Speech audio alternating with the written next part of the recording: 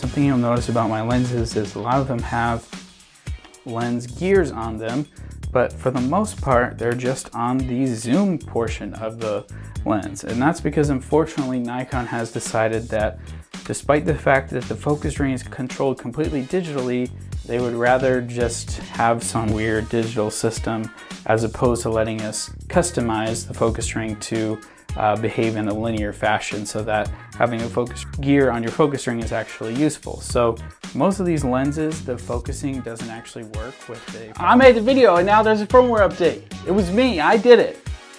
I changed the course of all the Nikon developers. I forced them to do this.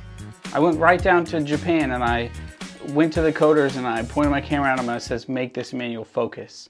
Just like Steve Jobs, I just slammed this on the desk. I said, make this manual focus. And now we have it. So you're welcome. All right, so what has actually changed? So this is my Z6II. This firmware update comes with the Z6II and Z7II. And if you have the proper lens firmware, which was updated a while ago, and that's why I even brought this up in my last video, was because they added this feature to the Z9 and it really just seemed like something that could easily be brought to the Z6II and Z7II. And I really hope it comes to the Z6 and Z7 as well. I don't see any reason why this shouldn't be an option on all Z cameras, Z5, Z50, bring it on. I think this is a super normal, average run-of-the-mill feature and I'm just really excited that it's here. If your lens and your camera are updated to the proper firmwares, then you need to go to the pencil here and go to F, and then it's F9, focus ring rotation range. If you are a photographer, I'm also going to recommend that you try this feature. I'm a videographer. I would say anybody who shoots a video on their Nikon, run out, download this, make this happen, figure out how it works because it's super important. But even if you're just a photographer, I think this makes more sense in my head. I would choose maybe one of these higher numbers, higher than what I'm going to end up with. But I think it just makes more sense to know that if I get to this point, that's my farthest distance than if I get back. And then you can customize it, you know. If you are going to be at a basketball game and you're going to be focusing from far distances, maybe especially if you're using the teleconverter with this lens, I would recommend, you know, going for a little bit of a higher number because you're going to need that turn. But if you go to F9, you can make a decision. By default, it's going to be set to non-linear, so that means if you turn the lens barrel really fast, it will quickly go a far distance, and then if you turn the same amount of degrees but slower, it will travel a shorter distance. So it's not a linear exact response to how much you turn it. I don't think that makes a whole ton of sense. I think this makes more sense. And the fact that you can customize it is the advantage of having it be digital. So I still think it's worth being digital. I don't think you should go back and buy manual focus lenses because those aren't customizable. What I'm able to do is add this device here. This is called a follow focus. So this is a cheap one from Tilta. Small Rig makes these as well. There's much more expensive like manual follow focuses. Then there's also like the Tilta Nucleus Nano. That's a focus ring that a lot of people use that's electronic. And then Tilta also has a more expensive option that's right there in the middle. And then there's super way expensive ones with like super low latency and all that kind of good stuff. But basically what this means is that I can set my little markers here to be the correct focus. And then I can just work from within these boundaries to focus and know that every time I go to the certain points, that's going to be the exact location where I'm going to want to be. So right now I've got it set. If I go to the end here, that's my infinity focus. And then if I pull it towards me, I can go all the way as close as I can focus.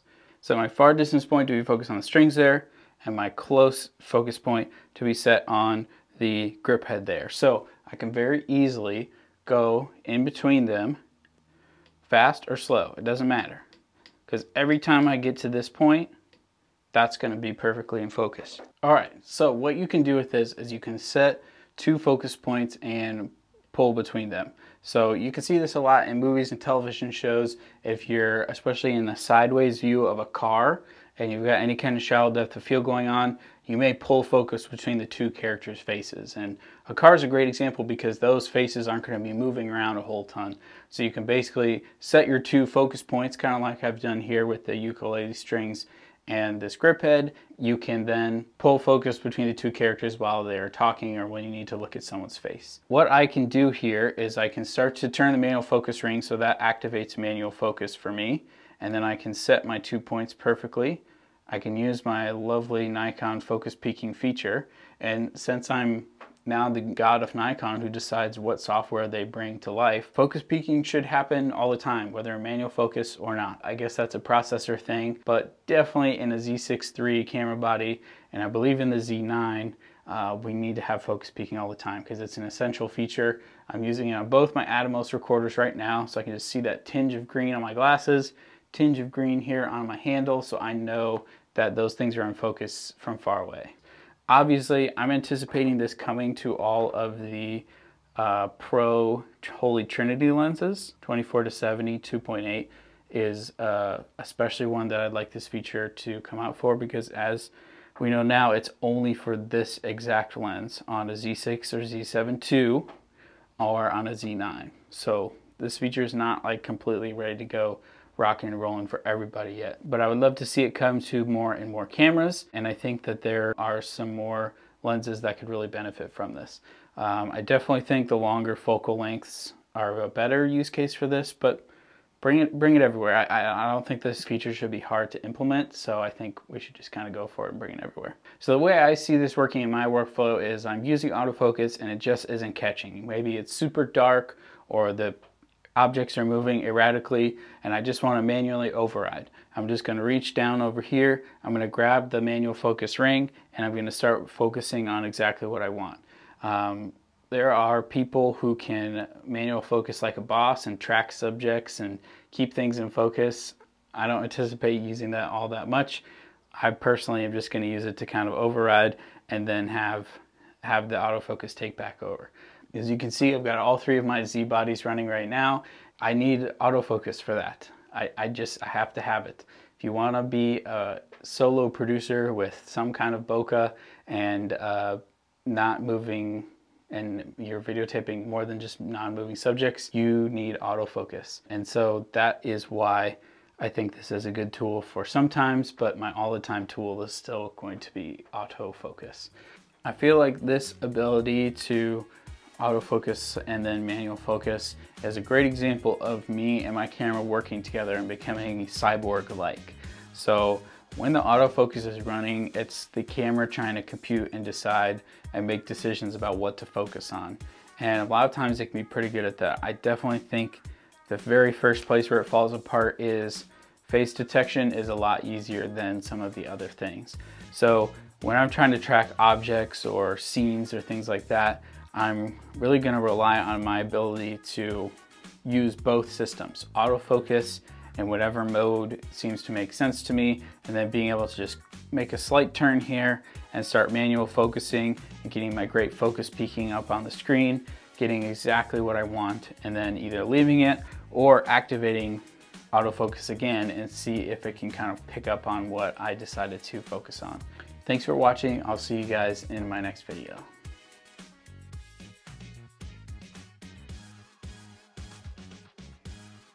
So I am truly thrilled that this feature that I was excited for and thought was a good idea came to fruition and happened. I think that's awesome.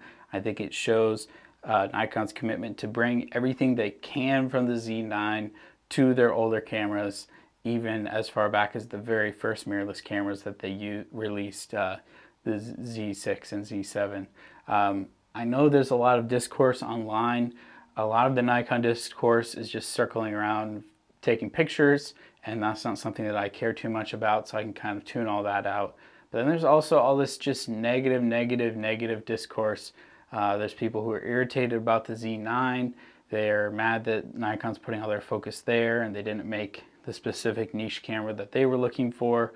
And I have to tune all of that out, because look, I'm a Nikon videographer. Like, I am not a priority for this company, and that's fine with me. I picked the Z6 for certain reasons, and at the time I thought it was the best option for what I wanted. And I'm using two Z6s to record this right now. I mean, part of that is because I wanted to show the Z6II in the video, but I still think these are great cameras. And if you take a look at the A7 III, you take a look at the EOS R, which are the cameras that I was cross-shopping when I picked the Z6. I don't think people are using those in their workflows in the same way that I would confidently bring out my Z6 and my two Z6s. So look, I'm not going to say Nikon's perfect. I'm not going to say that I don't really dream about the Z9 autofocus all the time, but I don't really think that these autofocus systems need an overhaul. I think we just need more quality of life improvements, and we just need to get excited about what's coming next, or get off the train, sell your Z cameras. You know, they have a great resale value because they're such a great piece of equipment. And I just really don't have any interest in whining about autofocus. Matt Irwin made a long video talking about what he thinks happened, and he makes some good points in there. One thing that stuck out to me from Matt Irwin's video was that he mentioned that the Z6 and Z7 got firmware. What even firmware are they on? They're on such a high firmware now, but there was a big 0.0 release late last year, and that's awesome, but the Z6II just got 0.4. So I think Z6II 2.0 will be an interesting turning point to see whether Nikon ever really thinks that there's a lot of features to add to ever make it 2.0. You know, they could just keep going 2.4, 5, 6, 7, 8, 9. They could do 6 more releases without ever saying this is 2.0, this is a big deal, this is new. If that's the case, that's fine. I bought the Z6II with just the promise of 4K 60 coming at some point, but everything else about the camera I was satisfied with. So I just view all this extra stuff now as gravy, as additional ways to help me out in my workflow. And this was one of those features that I talked a lot about a while back, and I really feel passionately about it, and I'm really glad that my head was in the same place as Nikon's was, and we were able to come to this awesome agreement here where now I get to have this awesome feature that I really like. There's a lot of discourse about Nikon cameras that I just don't really care for. There's a lot of stuff about wildlife photography and just taking pictures in general, and I just gotta tune all that out because I just don't really care. And for me, when I bought this camera, I really wanted USB charging, and I was really excited about 4K 60. Really bummed that it didn't have internal ProRes or 10-bit of any kind. And none of those things are going to change, and there's no features that I'm waiting for in a firmware to make me want to use this camera again. And I understand that the internet is going to collect the people who are most passionate about certain things, but I just don't understand all of the whining about stuff that just isn't going to change. Like, I saw a feature that I thought was cool, which was manual focus for this lens specifically, and I said, that should come to the other bodies because that's not something that's limited by the processor. And that was a realistic expectation, and look, it happened. Incredible. But if you choose some crazy harebrained thing like bringing the triple autofocus system to these cameras, that's not going to happen. And if you need that kind of focus, I think you got to look somewhere else. Okay, so my hair light just died, so that's a good indicator that I should probably start to wrap things up. So what am I trying to say here? In summary, this feature is awesome. It's great. It's implemented well. I have no complaints. I'm really glad that this videography focus feature was delivered to this camera that is one of the more video focus cameras that Nikon has ever made. I would say it's second, right? Second after the Z9. And I think I would put the Z50 after that. Maybe I'm crazy, but I'm really glad this feature came out. I talked a lot about it in my last video on my Nikon lenses, and so I think it's really important for me to give kudos where it's due to this feature. One of my videos that I'm working on that's coming out soon is going to involve me doing a lot of B-roll behind the camera on pretty small objects. I anticipate using this feature a lot during that process, and it's so great that Nikon can ship features that are ready to use, and I just figure them out and start using them in my workflow. And I think that's a really cool place to be with these cameras, where they just kind of, little things just kind of come out here and there, and it's something cool that you can use and makes your life better. That's all cool, and I'm glad that that worked out in this instance. Thanks a lot for watching. Go ahead and update your camera and lens. I haven't found any bugs or problems with the new firmware. I haven't noticed any better autofocus systems, but I haven't really been playing around with that. I've just been playing around with manual focus because that's where my focus has been. So enjoy these new software updates, and keep using your cameras for photos or videos, whatever it is, because that's really what's important.